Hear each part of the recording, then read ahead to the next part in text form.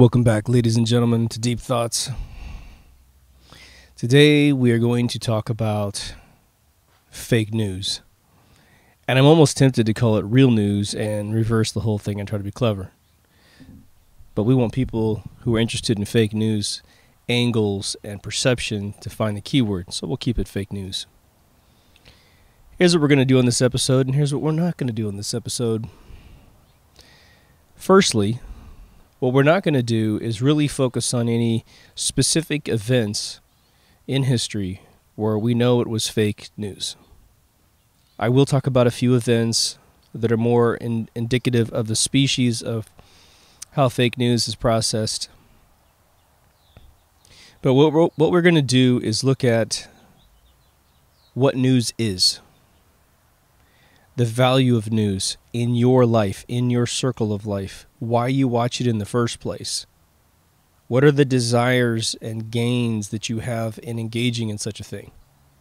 And then we're going to look at institutions that started off good, but once a profit margin was introduced into the mechanism of news, they lost their minds. The corporations lost their minds, and the individuals that work inside the corporations lost their minds to money and greed. Some of it was quite direct, and some of it, I think virtually all of it today, is very indirect. Fake news. It's a big concern, right? We know there's shit tons of it all over the world now. It's really tough to honestly refer an article to a friend or to some Facebook page or to speak about it in some YouTube channel because, by God, you're not there. That's really the crux of it. You're not there, so you can't confirm anything. And what's interesting about that is that you have friends that you don't quite trust either, and all they're doing is telling you what happened at their house on Saturday night between the time of 7 and midnight. Let's dial back. News. News is interesting. What's the news, right? That's how you ask it in a paradigm. What's interesting about quote-unquote news is that it feels a little bit different than someone telling you in your personal life what happened around the corner. There was an old, catchphrase or axiom, that was like, what's the news, man? What's the good news? And you would greet each other like this in the 70s. And then it kind of went away, and it was sort of interesting how at some point there was an abstract between, or I should say a divide between a human being telling you what happened and someone on television telling you what happened. The credibility was on TV. And your friend was to be questioned or not believed or whatever. At least that's how I've experienced it. Now the richest information I get today, consequently, is from a human being. And from someone who I believe has an incredible level of perception on reality.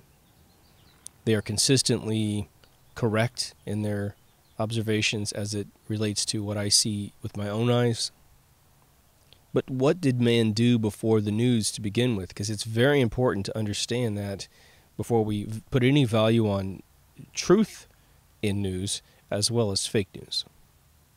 Well, early man didn't really have any concept for a plane of existence with cities way, way over there, and then they had their city here, right? The very first tribes that existed got comfortable in a jungle, got comfortable in a lush desert, with like palm trees in one area and desert in the other area.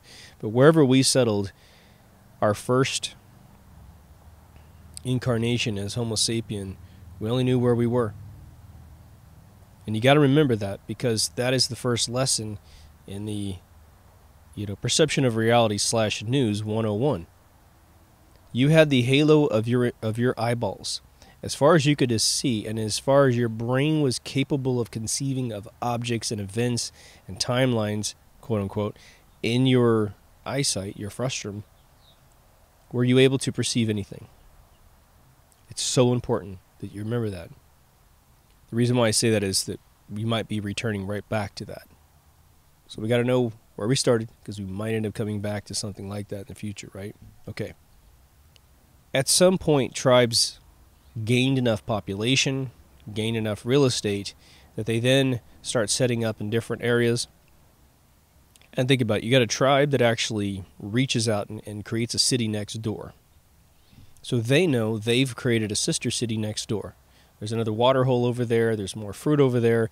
And now they kind of have a caravan, a trade caravan that goes back and forth between the two cities. Hey, we got a little more fruit this year. Well, we got a hell of a lot of water. So they trade back and forth. But imagine the first city that didn't expand. It maybe got big, but it didn't expand. And somehow someone walks out of the forest dressed a little different, looks a little different. Maybe they have a spear. Maybe they have nothing. Maybe they have a bone in their nose, whatever. And the other people are looking at him like, oh my God, you just materialized out of nothing. And of course, there's this disorientation to perceive that there's actually a world outside of your world. Fast forward a little bit, and they figured out a way to communicate, either with hand gestures, etc. Perhaps even a seedling of their past was responsible for this other tribe going out, so their languages are very similar. But they, at some point they learn how to communicate with each other, and you have, for the very first time, a real sense of information that came from a faraway place to you, predicted what was there, said, or basically not predicted, but describe what was there. They bundle up a bunch of supplies, and they go to the other location, and they're welcomed at the other location, and wow, this person brought news of their village far away, of their group far away. And let's just add a little bit of romance to it, because it puts in a spin of purpose and value to news. One guy goes to the other side, treks across, and my God, he finds the most beautiful female he has ever seen in his life, and she agrees. He is the most handsome male. And they get married. They have tons of children. And life is good.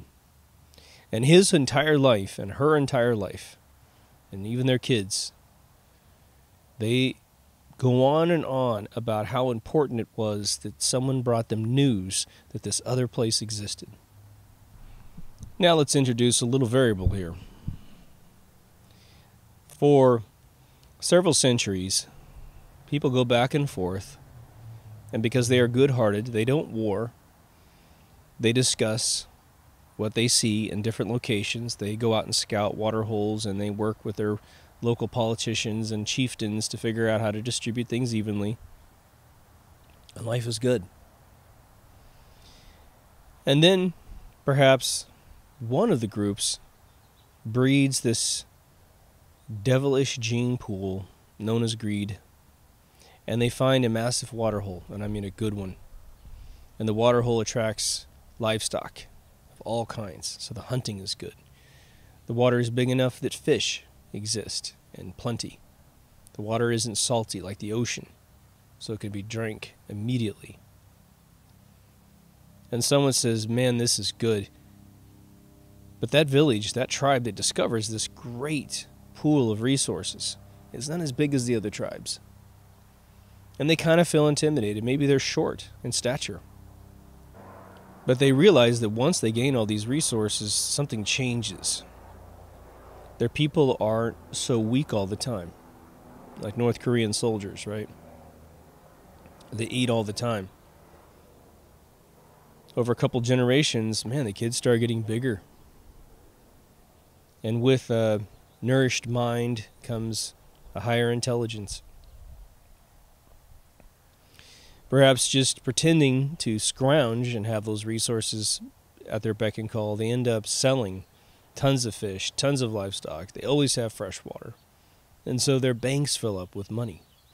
They go from being Cellular One to being Verizon, from the bottom to the top. But the rule that the tribes actually agreed upon was that once something is discovered, it's shared among all of the people. Because the more fortunate tribes perhaps have facilitated the growth of this teeny tiny tribe that may have started out, a dozen Homo sapiens, and then it turned into 2 dozen and then 3 dozen. But when they discovered this great resource, it became thousands. The other tribes get suspicious, and they come to the new budding tribe and they say, have you found a new way to make do with what you have? Or have you found something just recently that's allowed you to expand the way that we see you expanding? I mean, look at you guys. You have everything. And the chieftain has convinced his tribe to lie, given them some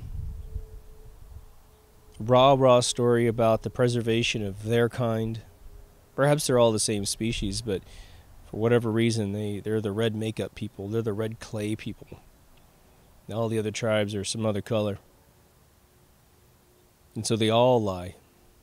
Now the chain of news, the chain of truth, the chain of perception, the chain of reality, and all the above has been injured.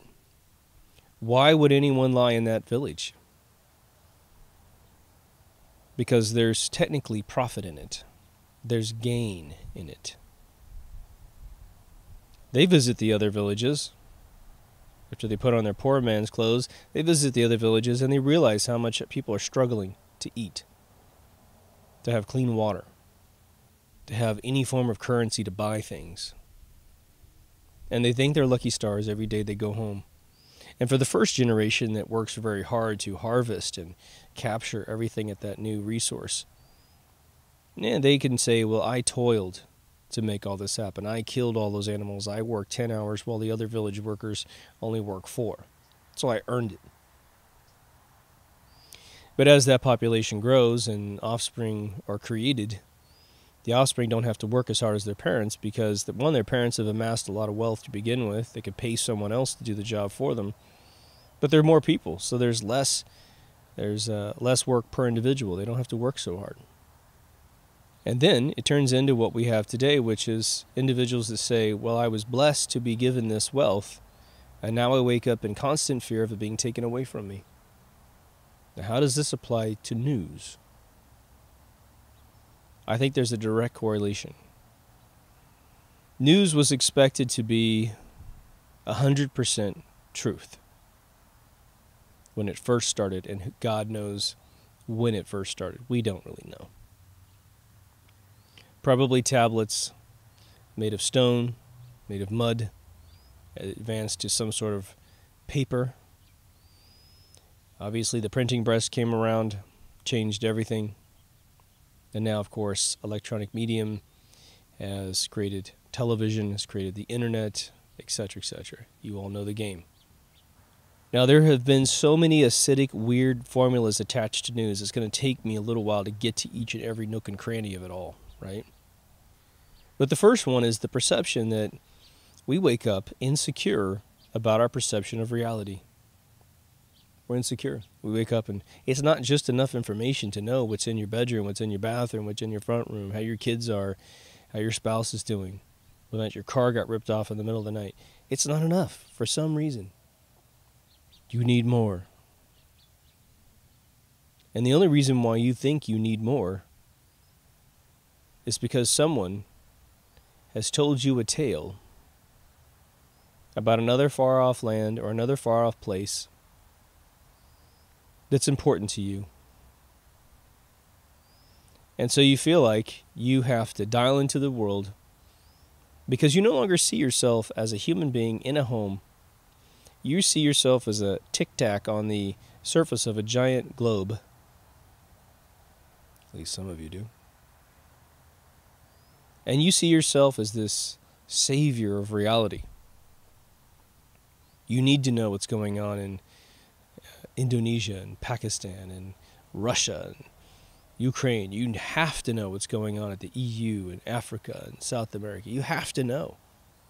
Even though you have no vocational ability to impact those zones in the world, you don't know anyone in those regions, you have no money to donate, you have no time to donate, you don't understand the geopolitical relationships between countries, you feel like you gotta know. Because knowing where the fuck you are ain't enough. When it probably is. Now, I'm not sure if newspapers, I'm sure this is the case, but I'm not sure when especially. But the idea of getting a newspaper, something printed, without some sort of advertising in it, that must be a long time ago, right? What were the first incarnations of news? And what is the difference between news and knowledge? Well, it's an interesting conceptual distinction, right? If you don't know the Greek, and it's back at say 100 AD or 100 BC, excuse me, and here the Greek have plagiarized the living shit out of the Egyptians, but they've taken it further. They've earned some accolades because they've taken it further. They've been able to describe it in a way that most of Europe can understand it. And here comes a book, and it's teaching you Pythagoras' theorem, teaching you some geometry. In one way, that is news to your mind about how to do that this is even something that you can calculate, and it's news of how you could use that methodology to improve your construction capabilities or design capabilities or just think clearly. But there comes a point in time when you know all of the things that you really want to know, that is your core critical mass to operate in life. You're able to make a living. You're able to protect your children. And then the thing that is left, is current affairs. What's going on? How did we get addicted to current affairs? In my mind, the only way that current affairs budded was when the unexpected happened to a particular society. Taxes were raised. Raiders came in and pillaged. Perhaps they didn't take over the city, but they really damaged the city. And I'm sure the aristocratic, oligarchical, monarchical layers figured out first, and we should probably get some word from that city over there whether or not anyone dislikes us, or that country over there. And then they were able to protect themselves. Right? Now, I will say in history, there's a very interesting thing that's happened in history. Happened with the Native Americans quite a bit, as per their own admissions. If you were to try to send someone to the city next door, and their job is to figure out what the sentiment is towards your city, to figure out whether or not there's any plans to take you over or battle you or do whatever, and you ask the question in the wrong manner, you will create perhaps a lie. What do I mean by that? Well, the way to really get the information is to not allow the city that you're going to know that you're there to get the information about your city. You merely live there, you mingle, you have normal conversations about everything, the price of bread, how life is going, how the weather is. You never ever say anything about what you're trying to extrapolate out. Because the second you do, you insert the question. Oh, what do you mean? What do I think of the other city? Well, what do you think of the other city? What do you think of that place? I never really thought about it. Should I have an opinion? Yeah, I don't know. Maybe. And then the person has to make an opinion. The suspicion's there. And someone goes, well, if I really have to think about it, yeah, maybe I don't like them, I never thought about it. Before someone asked me the question, I didn't care. See how subtle that is? Someone might find out that you're a paid informant of what's going on, and if they don't kill you, they feed you bullshit. Or they say, for a price, I'll get you 10 opinions. I'll get you the opinion of that guy over there. Okay, here's your gold. And the guy can feed him crap.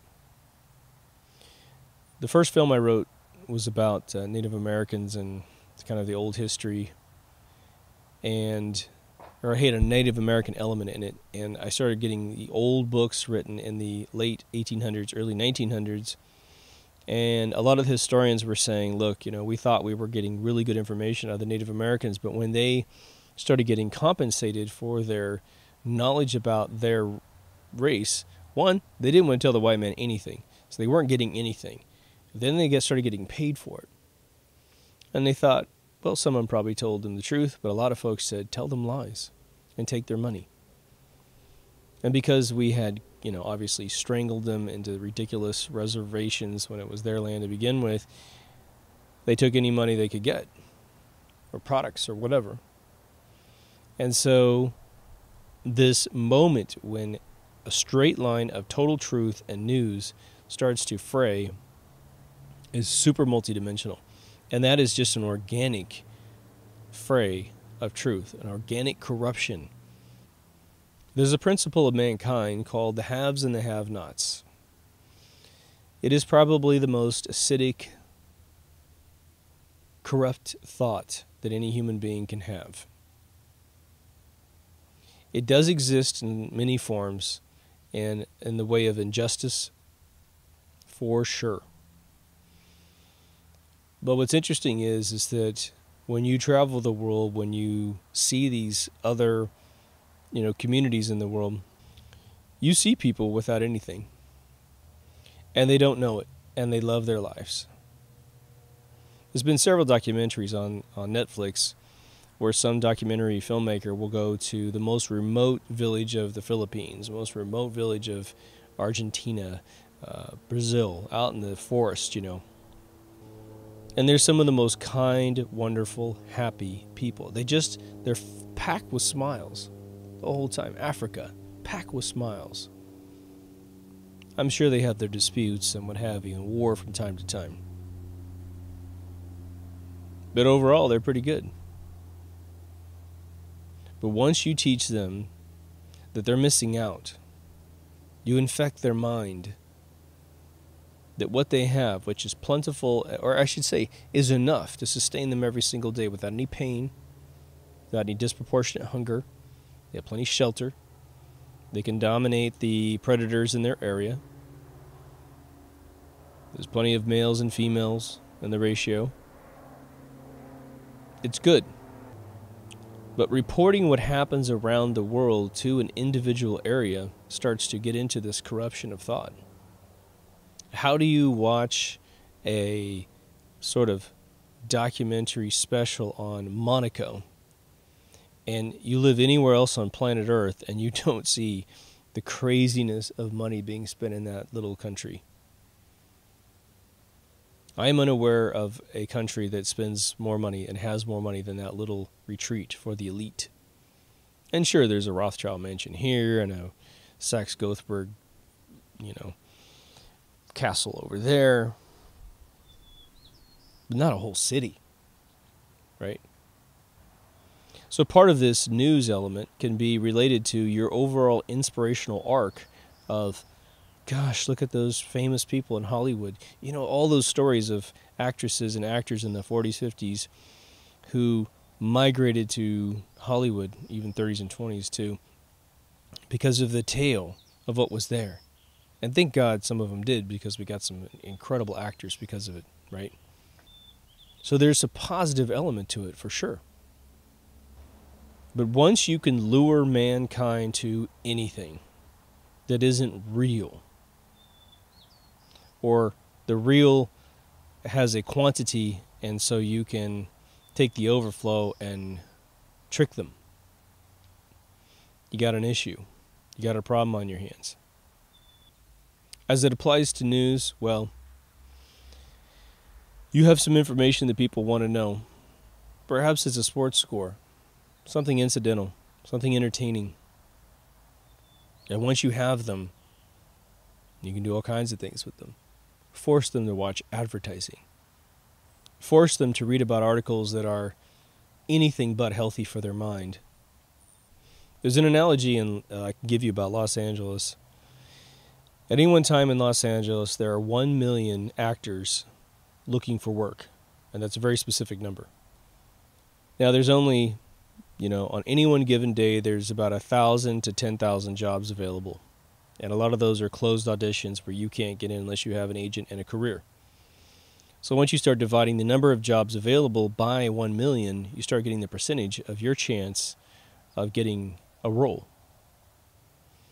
And so there's a lot of predatorial companies that try to sell the fantasy of succeeding to people that have obviously no talent, that don't have a grasp of what's going on. They're unwilling to go to acting school, writing school, or anything, right? They just feel entitled to win, just like those tone-deaf folks that go on American Idol back in the day. So a lot of these folks get lured into kind of peripheral jobs that aren't good for them. The porn industry promises these girls, if you just in one video, I'll introduce you to my buddy, and then he produced this movie, and the guy's just like on the absolute fringe of doing anything credible. But when you're looking at going back home with your tail between your legs or trying, that's how they're getting a lot of these people into these horrible things. Photo shoots they shouldn't do. Getting hooked on drugs. Just that simple. Get them hooked on drugs to ease the pain of losing, but to get them to do things they shouldn't do. And it does produce a little bit of cash for them, right? So when the news can lure you in, the reason why I mentioned this analogy, when the news can lure you in for one thing but sell you a bunch of other stuff, it's sort of that algorithm. And that other stuff starts to reveal, I should say, their agendas. So let's get into fake news. What do we mean by fake news? There's different species nowadays, right? Fake news from all the right-left paradigm brands were really news that was sent from sort of those who control any one particular country. You know, Eisenhower warned us about the military-industrial complex because it was taking over the way that America was run. And then there's a lot of three-letter acronym agencies that do the actual dirty work or actually brainstorm the more sophisticated agendas. And it used to be perceived back in the day as dominance of America over other countries. And so we wrote blank checks to all of these covert secret societies that Kennedy talked about because we thought, well, it's for the greater good of America. You know, screw those commies, those chinks, those Japs, those whatevers, right? And then we realized we had been had. The agenda was to create a pyramid structure within the country such that there was going to be a very small group of folks at the top that were all European. And I say that regardless if they live in America and were born in America, they see themselves as citizens of Europe, and they always will see themselves as citizens of Europe. They do not actually have a molecule in their body of American pride. They have family, blue bloodline pride. And America went from a dream of an actual destination with sovereign rights, inalienable rights, as the Republic dictates and the Constitution enforces, to a business with a Dun & Bradstreet listing, right? Every single state, city, town, province, whatever in America has a corporation attached to it. And that's because it's turned into a corporation. There's people at the top making all the money, and all of us slave down below. And the system is designed to ensure that we are not capable of ever rising to their level. Not through intelligence, and especially not through financing. And slowly over time, you guys know that once leaders rose up outside of the paradigm of political control, they were co-opted. Martin Luther King was co-opted and then murdered. Malcolm X was co-opted and murdered before Martin Luther King. Bad substitutes were put in for those two men. The white folk in America, well, we're willing to worship politicians and celebrities. So we were easy to control.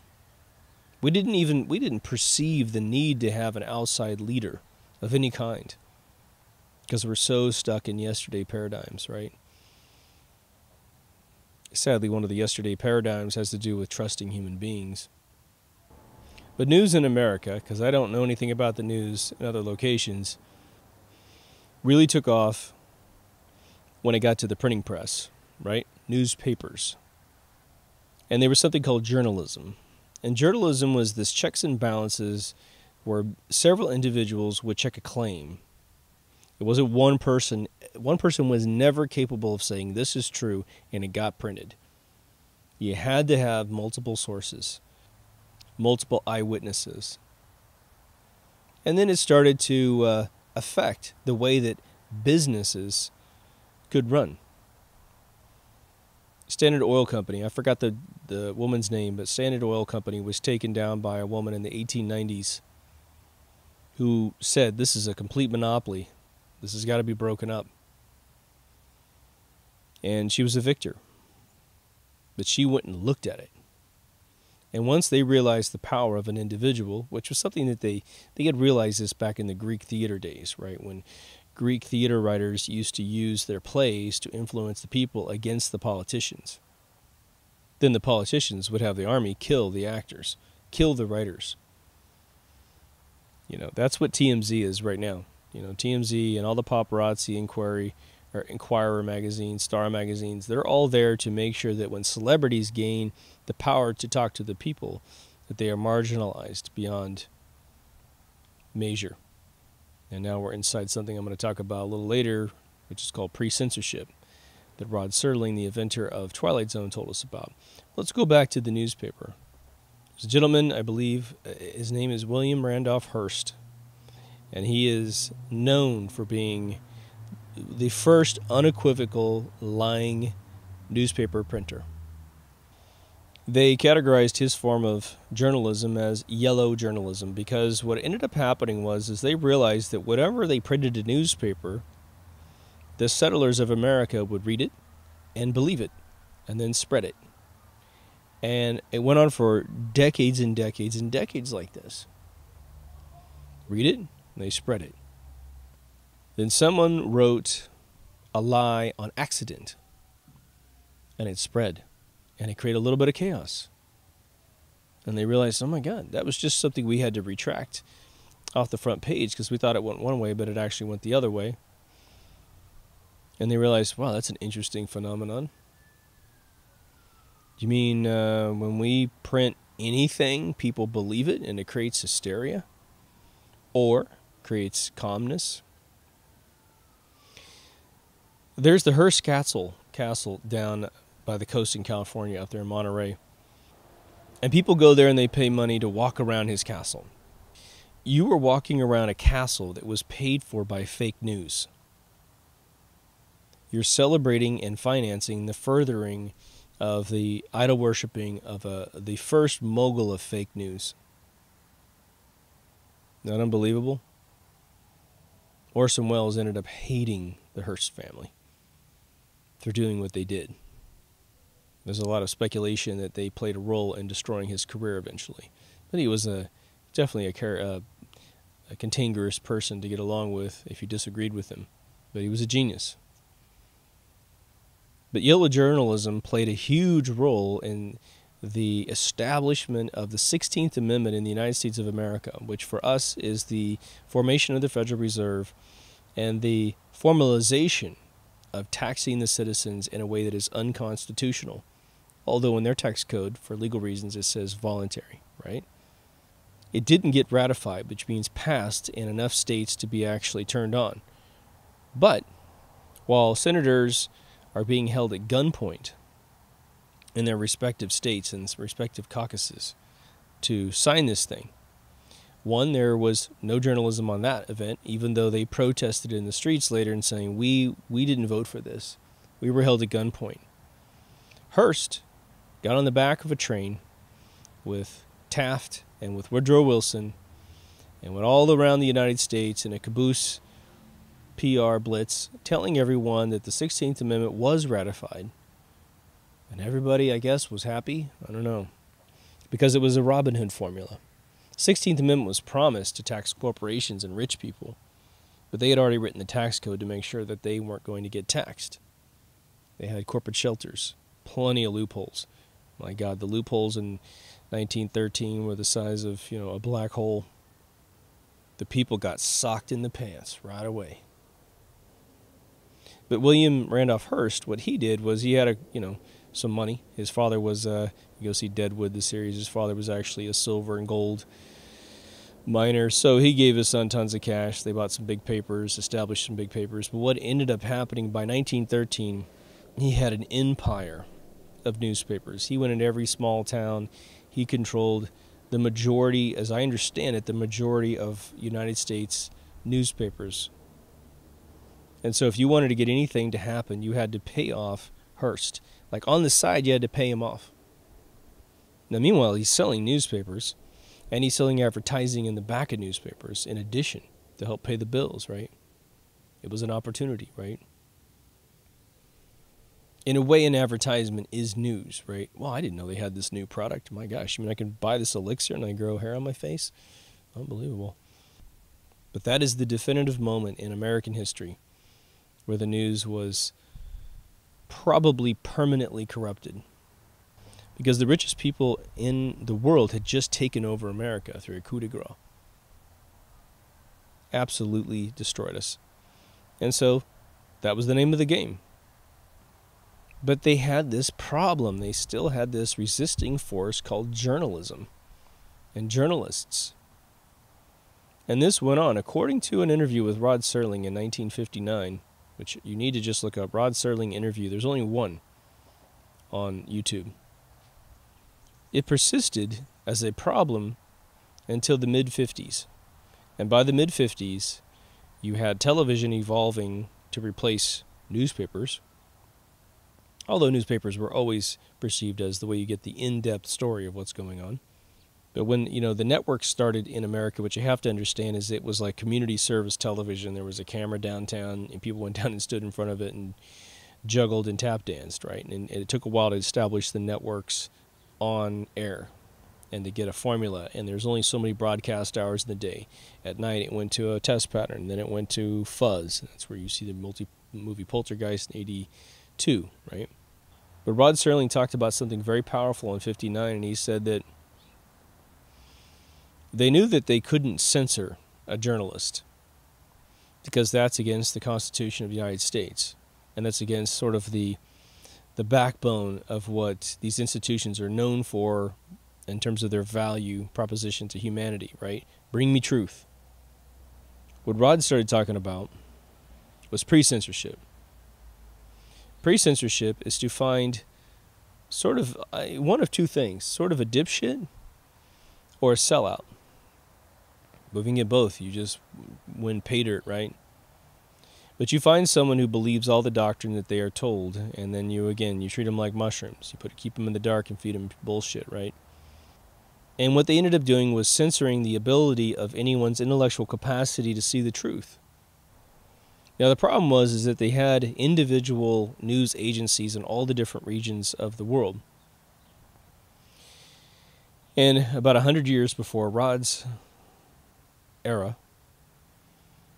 there was a little agency created called Reuters. Now, I'm unaware of exactly the sort of infrastructure that Reuters had in 1850, but it was an organization founded in large part by the Rothschilds. And if you think about it, because you either walked outside and accepted reality for what you see, or you felt like you needed to read a newspaper, you felt like you needed to talk to people, or in our era, watch television, look at the internet. Back in that day, Reuters was tantamount to a reality beam of all existence, right? They would write a story, pass it around the world as best they could. Of course, 1850s were not quite stringing telegraph wires across the ocean. But they attach credibility to their brand. And for a while there, you just report the absolute truth. You have to report so much truth to keep the illusion going, and then you can sneak bullshit in there, right? I can't remember when the Associated Press came about, but that was another organization founded by independent journalists trying to report the truth. Now, I'm not sure if Reuters ever meant to do anything but formalize the yellow journalism that Hearst mastered over here. I don't know. But by the mid-1950s here in America, Rod Serling had identified that getting the truth out was going to become more and more difficult due to this pre-censorship mechanism. He invented the series Twilight Zone to sneak truth through metaphor and themes out of his science fiction show. Because what he understood was that current affairs are important, but the overall theme of and vector of humanity and morality is more important than anything at all. When you have morality, you have safety, right? Obviously, that's a very subjective concept, but thou shalt not kill, that's a pretty good starter, right? Don't steal from people. Don't watch out Walking Dead. I think that's one of the commandments. But then the news started moving into the 60s. And this is where, I've mentioned this a couple times, but this is all in one shot, which is nice, right? Marshall McLuhan was a philosopher that was really studying what he coined as medium or media. That's his invention, his characterization of what we have today. And what he said and what he warned about was the information is not as dangerous as the way that the information is brought to us. And what he was really talking about, this guy nearly lived 100 years. But he had gone from the newspaper day to the radio day to the television day. He had seen it all. And what he realized was that the credibility and infiltration into humanity, the more rich the medium became, it became more a priority in someone's life, right? When it was just newspapers, well, there's some guys that read newspapers, most people didn't. When it turned into radio, where mom can be cutting carrots in the kitchen and dad can be cleaning the car out in the front, but you could have the radio on and hear things, well, then it became even that much more ubiquitous. When it turned into a television radio station, oh my God, just looking at people moving in a box was the gimmick, which we can't recognize. It's less than 100 years old, people. You realize that people in the early 50s were still betting on whether or not television would continue. Obviously, it took off. With the internet is the amalgamation of all things: written text, audio, news, and video news. And what do we have today? We have a new addition, which is virtual reality. Virtual reality kind of sucks right now. It does. The headsets are horrible. But wait till they become photoreal and the processors become quantum processing. You will have infinite processing power and you will have incredible resolution. And God help us after that. But it was the 60s and the 70s that transformed news from a more sterile, cold news to what sort of the Anchorman 2 was all based on, the movie, the comedy. It turned into 24-hour fluff news. It turned into a mechanism by which advertising was sold as a primary mechanism for paying for everything. Because the newspaper, you actually give some money away. And even the newspapers had to rely on classified ads and various advertising in the back to pay for the entire production. But Marshall McLuhan said something very interesting. He said, look, because he watched news go from having some barriers and having some standards. We don't report these sorts of things because it doesn't really matter to the rest of the world. Back in the 50s and 60s, according to my research, they didn't report about a woman being, gang raped in the park down the street because that was her private business, and she's already been raped. There's very little you can do. They might talk about a rapist that is on the loose and he's committed some crimes, but the details of the crimes, the identity of the people was never released because we had some standards in this world. But they didn't report, a Central Park raping in Chinook, Kansas.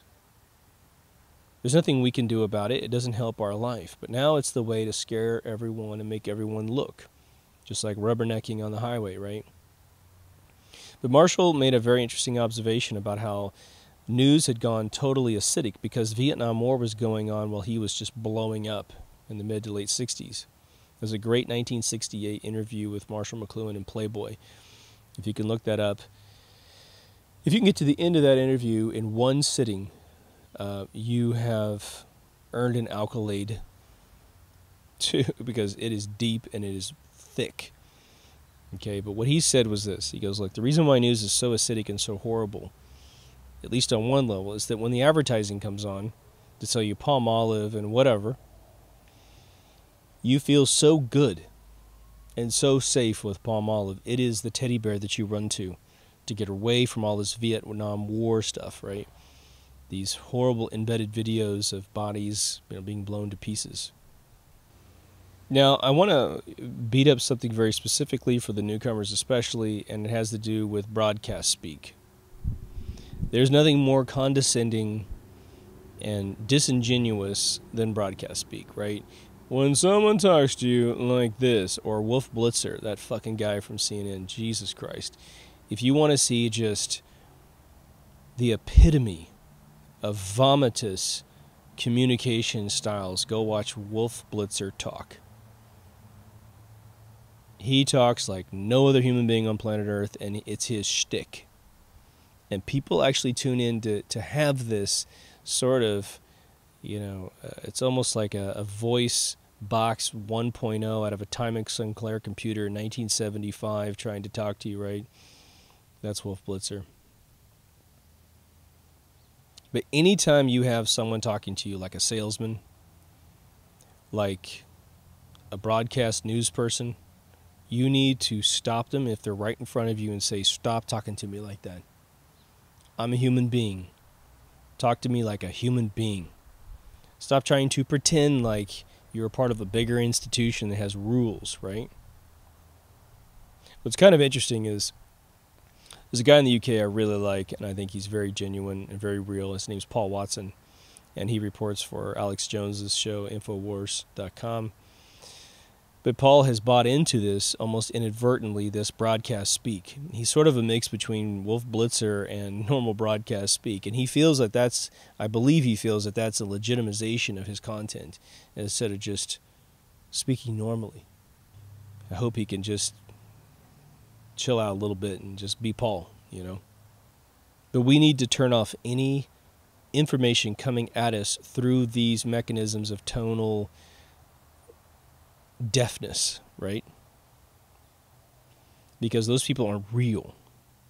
It's almost like the movie They Live out of 1985 by John Carpenter with Ronnie Piper. Ronnie Piper, R.I.P. my brother.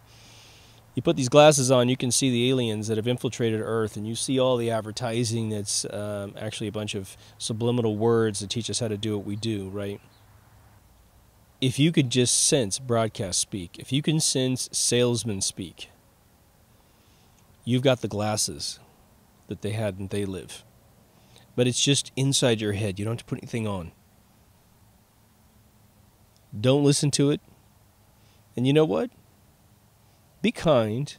But if you have the power to turn that shit off around your friends and family, just grab the remote and say, look, when I watch Friends, when I watch Game of Thrones or whatever, depending on how old you are, and I see people talk like actors, and it's the sitcom shticky way of communicating, I accept that because I am watching a form of entertainment, and it's sort of vaudeville on television. But when I'm trying to figure out what the hell's going on in the world, I don't want anyone talking to me in some bizarre robotic voice. And just point at the screen and say, look at them. Listen to them. They don't talk to us like we're normal human beings. They're talking to us in almost a condescending voice tone. And that, in a subliminal way, puts them at some professor level, and we're at some student level constantly. So I don't think you need anything more than just that little litmus test to find out who you're going to listen to and who you're not going to listen to. But what makes up fake news today? Let's take a major brand. We won't talk about any one brand so you don't get pissed off. Think about a brand that you recognize as your brand for getting news. And hopefully you surprise me, you don't have a brand that's shitty, but if it's one of the big 3-letter, acronyms out there, some countries still allow their government to finance their major news source. It's a government extension of their military-industrial complex, of their political parliaments, and that is fucking crazy. Unbelievable that they know that everything being spoken on television is directly been censored by their monarchy, by their politicians, by their military-industrial complex. They know. And they think they've got some freedom. It's just hilarious. At least we try to keep an illusion over here, right? But the news organizations that have come to the top, which is very interesting because the two big ones that are perceived as left and the right paradigms of choice, and pretty much most of their cousins, they're less than 30 years old. I mean, the actual brands are less than 30 years old. Some are less than 25 years old. But what do they sustain themselves on? Well, one, they use the pre-censorship that Rod Serling talked about. Two, they sell the living shit out of advertising. So they sell it on television. They sell it on the internet. Could you imagine if television ads were as bad as internet ads? You know, these stupid galleries of, they're all lies at the bottom of a page. They say they've got a gallery of one thing and it's not there at all. They even show you a thumbnail that you'll never see the zoomed up picture of. If that kind of crap was on television, I think it would expose a lot of the ridiculous nature of news to begin with, right? But now they build up something new. They build up personalities. Pretty much in the 50s it really started. But you have these individuals that are the people that you grow to trust. I got the quote wrong, and I want to thank the listener. Francis Bacon was the individual who said, I think one doth protest too much. Which I love that line, which basically means if you lament about something a lot, that means, and you say this is the way you are, you're exactly the opposite. Fair and balanced, news you can trust, all that kind of stuff. Don't be evil. Okay. But now there are direct relationships between news organizations and political arteries of information. If you want to stay in the White House, you got to not piss off the White House. If you want to stay embedded in the Pentagon, you've got to keep the Pentagon happy. And let's just say everyone's embedded in the Pentagon. The Pentagon's happy with most folks. But in the end, the Pentagon, the Pentagon has other opportunities. And so you lobby to get further embedded and get further information inside the Pentagon. And they could be good and just give it to you, or the Pentagon could have a general or colonel that just looks at you and says, what are you going to give me for this, right? But I'll tell you what ends up happening here.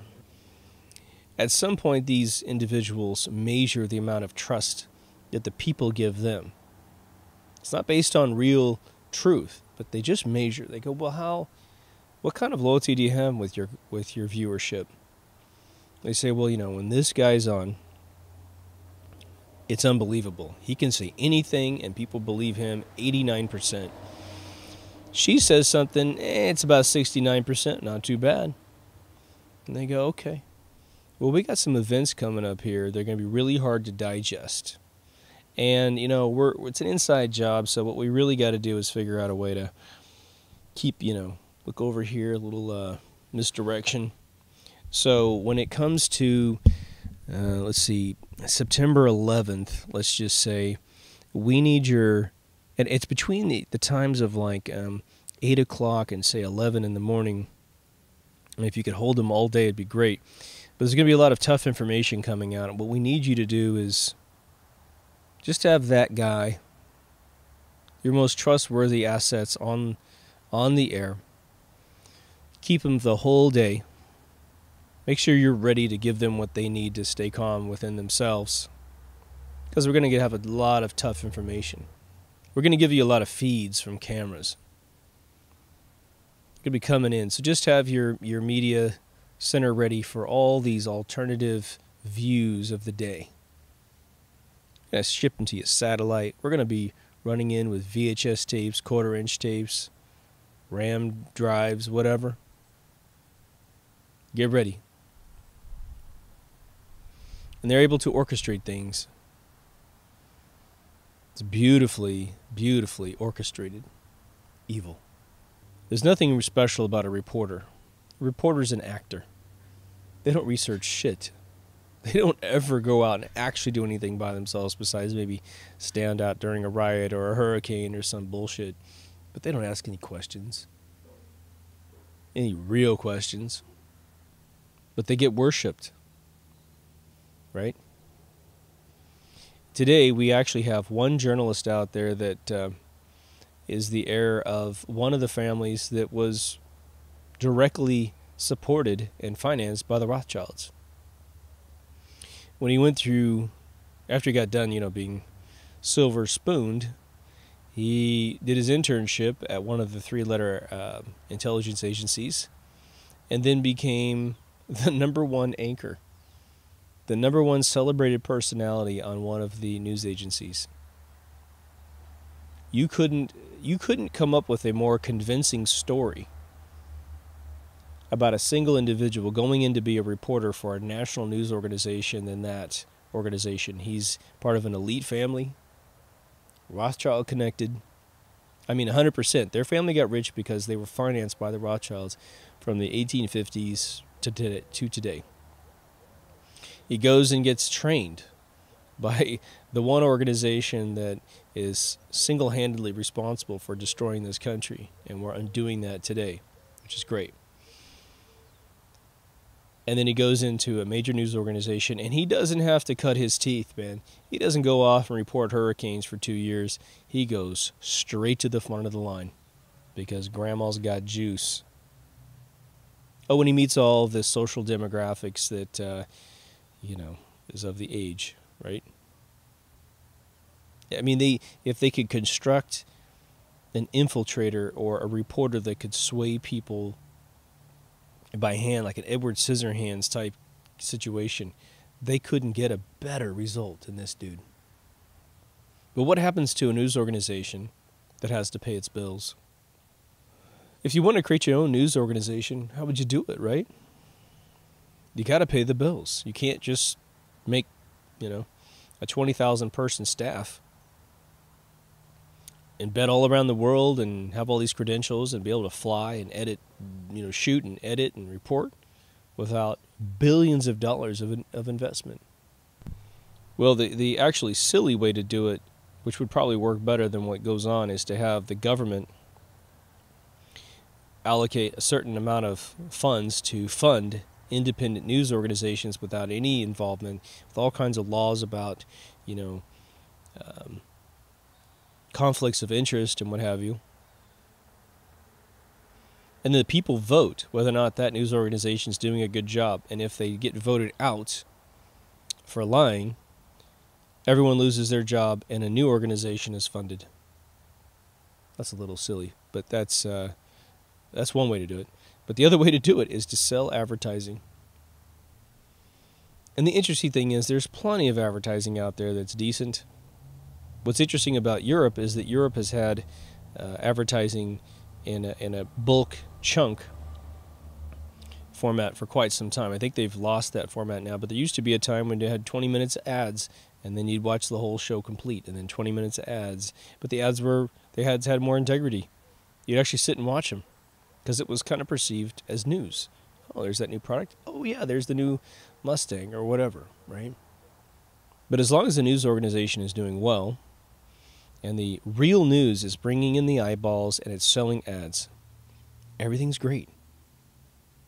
But the second that there's a bump in the road and the numbers go down, then you might actually pull a few tricks out of your sleeve, right? I think I mentioned this once before, but since we're on this, there's the series on HBO that's long gone. It was Carnival.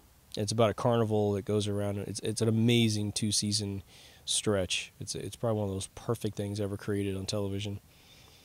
But they have this time when they can't seem to find anyone to come to their carnival, and so the lead guy, Samson, pulls all the tricks out, and they create a bunch of oddities and stuff using all kinds of props and stuff, and it's sort of like a gag night to get everyone to come and see it.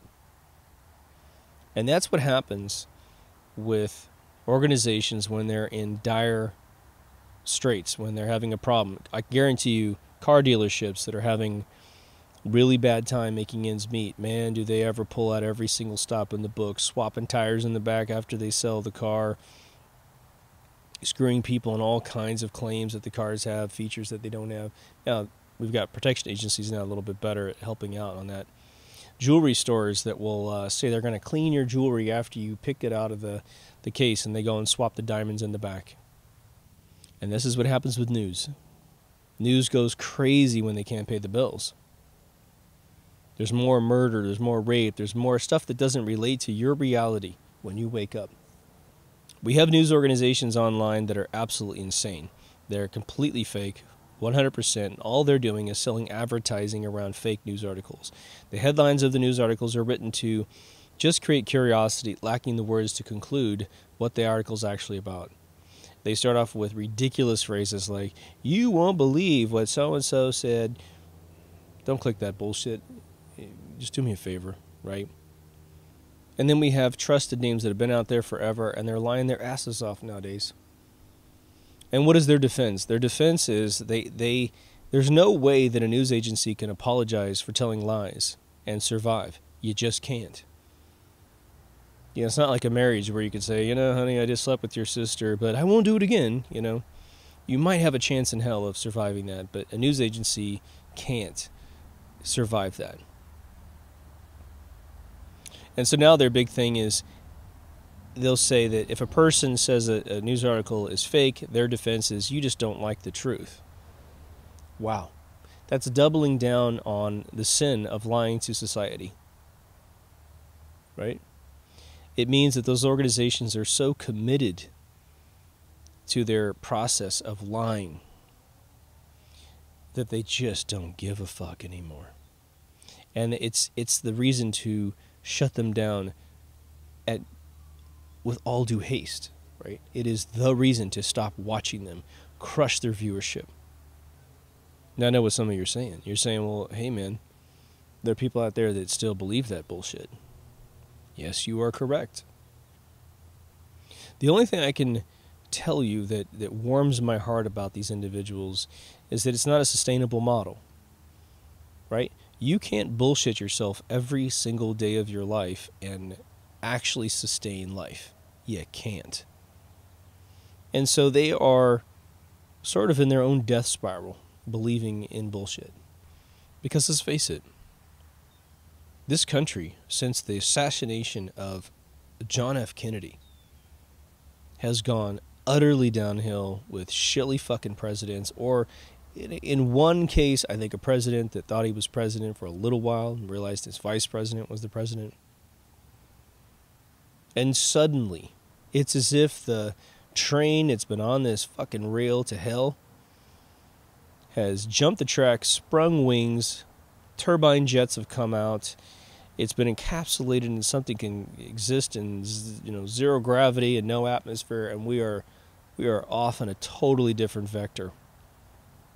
The only bummer is we have to take all these idiots with us. Just imagine, right? Imagine the news on any one particular day. If you're not driving your car, just close your eyes and say, think about it. I switch on a new news program, and every single person I'm listening to is talking to me like the dude I'm listening to right now. Just like a normal human being. And they're allowed to have an opinion. They're allowed to observe. They're allowed to be normal. When something's funny, they can laugh. When something's sad, they can cry. Normal human beings. And they can insert a bunch of, qualifications and say, well, we have been trying to figure out what's going on right here. We heard there was an explosion, whatever. We don't know exactly what's going on. Because we only have one witness, we're not sharing that information because it could be inaccurate. Right? If any of you have been in business, there's the whole thing of someone asking you what price you charge before they've told you the scope of their project. And they always do that. Those fucking wormy bastards that do that, right? They'll say, like if someone will call you, hey, do you build houses? Yeah, I do. Well, how much is it to build a house? Well, what are you, you're looking for 2,000 square feet, 5,000 square. Well, I just want to know how much it costs before I decide. Just hang up the phone on those people. Just hang it up. They're awful human beings, right? Well, the problem is you could even have a good person on the other side of the phone who's misunderstanding how the process works, and as soon as you tell them a price, they can't get that price out of their head. And the same thing goes with the eyewitness of one. You can never redo it. That's why front page news is so incredibly damaging when it's a lie, because no one reads the retraction 7 days later.